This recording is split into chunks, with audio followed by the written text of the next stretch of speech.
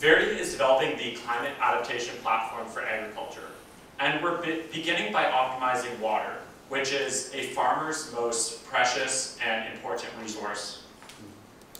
Globally, over 70% of water consumed goes to agriculture irrigation. And with drought and climate change, this is being put at risk. The issue with existing irrigation infrastructure is that it's very inefficient. There's this spray and pray approach of applying water to a field. And at best, it gives every plant on a farm the exact same amount of water.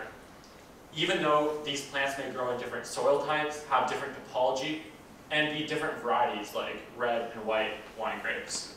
So when you irrigate in this traditional way, you can waste up to 25% of water and fertilizer, and you leave 10% of achievable yields on the field.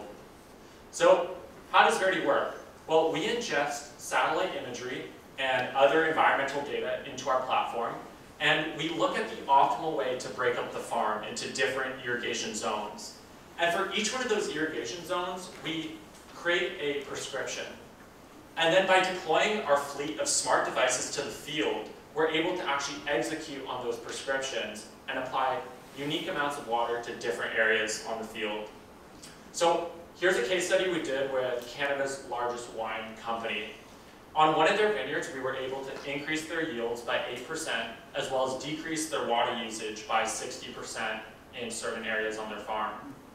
So this year, we took this product into contract manufacturing, where we really streamlined our supply chain and made this a very robust, reliable product.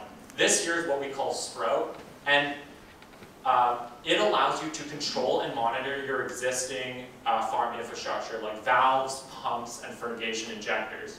And this device here almost eliminates irrigation labor. So with this device here, you can remotely monitor and control your irrigation equipment, as well as apply various irrigation techniques and do things like irrigation automation.